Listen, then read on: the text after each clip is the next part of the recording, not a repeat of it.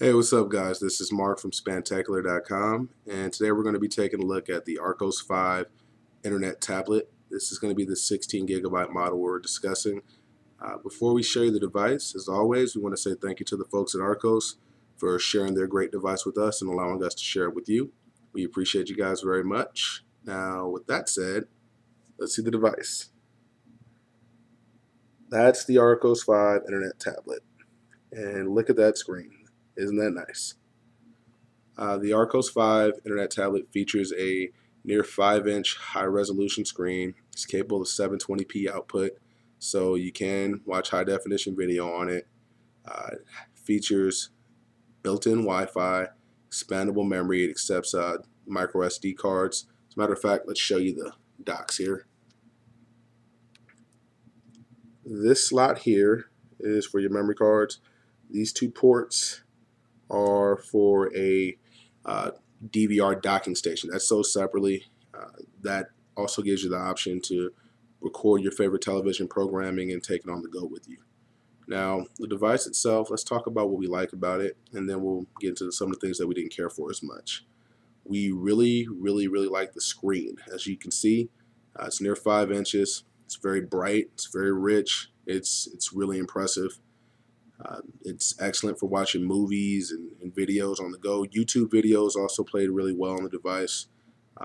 When browsing the web, it was really crisp. It was really nice, and that was something that we really did like. It has Android as its operating system. It's running 1.6, which is Donut, as some of you may know it. It does have access to the Android marketplace. There's a wide variety of applications you can download and install directly to the device. So that's an added plus. The Wi-Fi networking is really simple with Essential setup. You have a Linux setup here, worked fine. Windows setup works fine. Mac support works fine. So you just pretty much sign into your network, and there's your media. It's right there. You can access it on the fly and on the go. It's really quick. It's really crisp. Another thing we liked, it's got a kickstand. So if you're an Evo user, you know all about the kickstand. Set it up on your desk. Works like a portrait kind of, or like not a portrait, but works kind of like a picture frame. You can watch your media right there, and you can just set it down. You don't have to hold it in your hands. Another thing, standard audio jack, no proprietary stuff here. You can pretty much use whatever headset you want, well, headphones that you want, and sound quality is really good. So those are the things we really liked. The web browsing is pretty decent when comparing to any other mobile device that we've experienced so far. There is flash support, but we'll get into that a little bit later.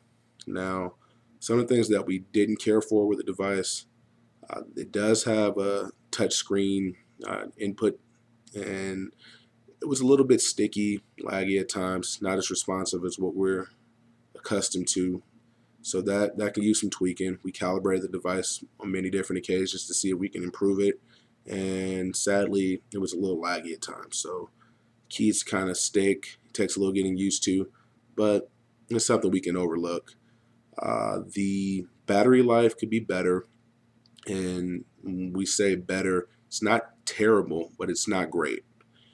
We played a couple movies here, and we let it stay off the charger for a while. We went back to test it. Battery was almost gone.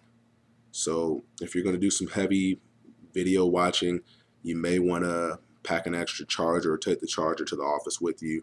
It's something you may want to consider if you're looking into a device like this.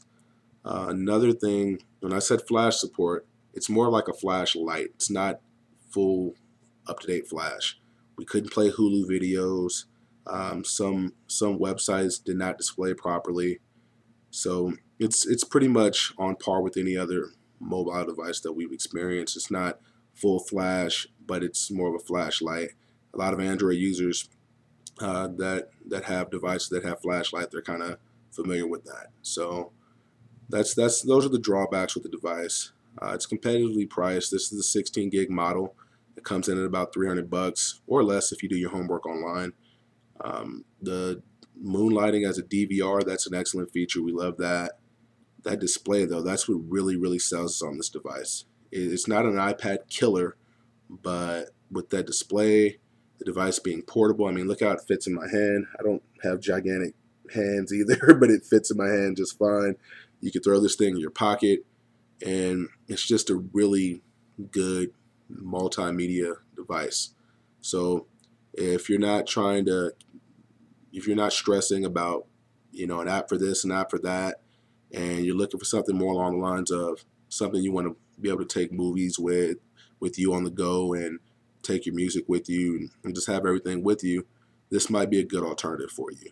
It didn't blow us away, but it did impress, and it's something you might want to consider. The price isn't too bad for what you get, and if you're a casual web surfer, it's also something you can sit on the couch with, watch YouTube videos, bid on eBay auctions, Google things, use the Wikipedia app if you're into the whole Wikipedia scene, check your Facebook, that sort of thing. So we give this device the nod, but just not quite the iPad killer that we're all hoping to see.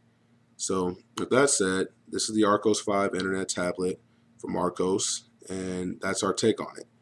Now, if you have any questions, comments, or concerns, as always, feel free to leave a comment on the website. If you're watching on YouTube, please subscribe, and we just want to say thank you. And this is Mark from SpendTechler.com, and thank you for stopping by.